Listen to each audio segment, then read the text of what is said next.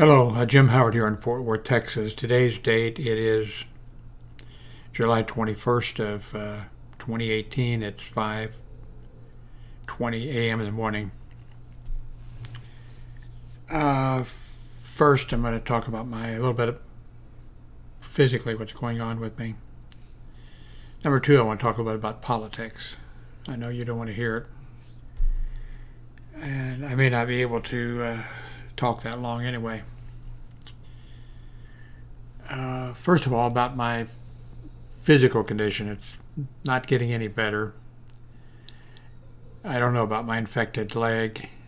I stopped taking the high-powered medication 4 days before I should. You're never an antibiotic, especially something like that. You're always supposed to take it. All of it. Exactly. I just couldn't do it. I couldn't keep anything on my stomach. I've been sick, nauseated, and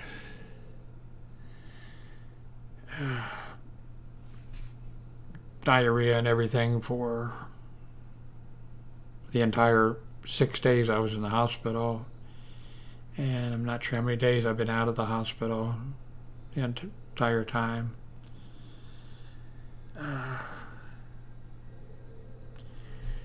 Anyway, I'm still I stopped taking the high-powered because of just tearing my stomach up in my lower GI. I had to cancel my doctor's appointment because of dry heaves. So I scheduled a new doctor's appointment with my doctor for Monday. My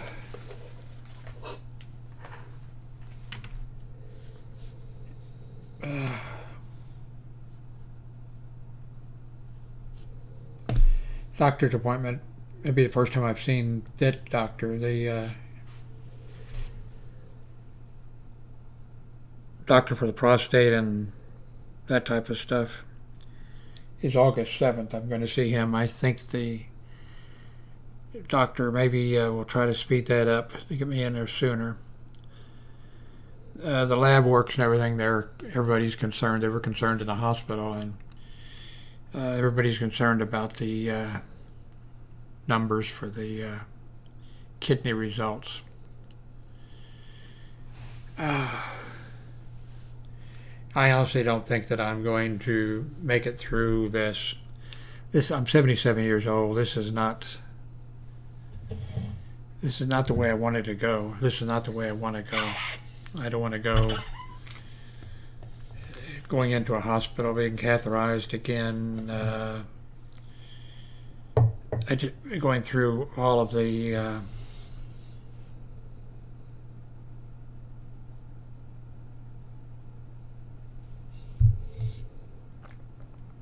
if you think that was just a sip, it was. I gotta be. I've been 240 pounds for a long time. I'm now 220 pounds. Like I said, I just don't think I'm going to make it. I don't want to make it this way. I wanted to just have my family find me one day dead on my bed over there. So, anyway, let me go to politics. I want to talk about politics for some reason. I'm not going to go into all the details. You probably know the details as well as I do. What I wish would happen is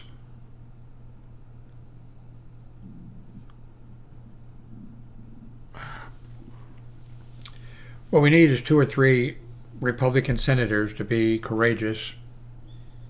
They should read the book Profiles in Courage. What we need is, even one would do it, but if 1 or 2 Republican senators would just say, this is crazy, I'm announcing that I'm switching over, that I'm going to vote Democratic. That would do it. 1, 2, or 3 Republican senators could just say, the Republicans, all the Republicans, they're so happy that they're getting another Supreme Court nominee, and it's just, they're just so happy. remember Obama had what a vacancy became available. A vacancy became available, and the Republicans said, presidential elections are coming up in a year.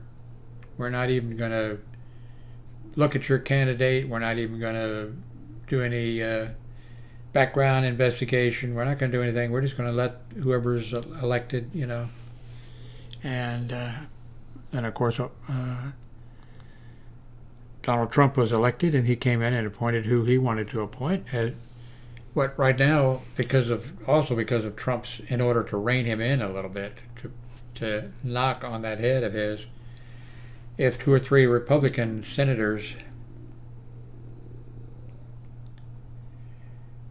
would just say, you know, get with the Democrats and say, hey, we're not going to vote to approve anybody. Let's tell the president that because of your past actions, because of the things you've said,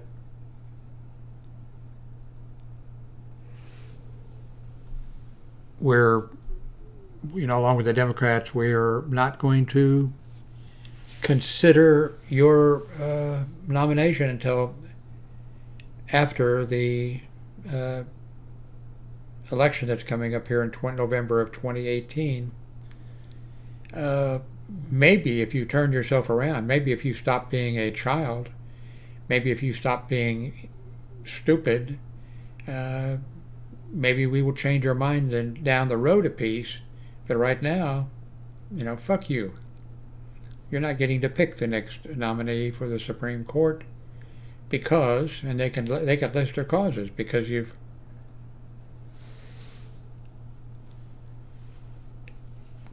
you know, because of everything. Now, that would be, you know, those Republicans who did that probably would lose in their home states when their election comes up. But that's something like that should be done. Something to just confront Donald Trump. Just say, and also then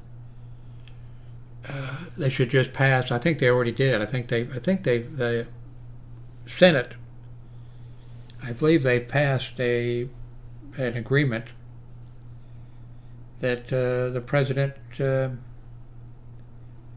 what is it that he cannot do?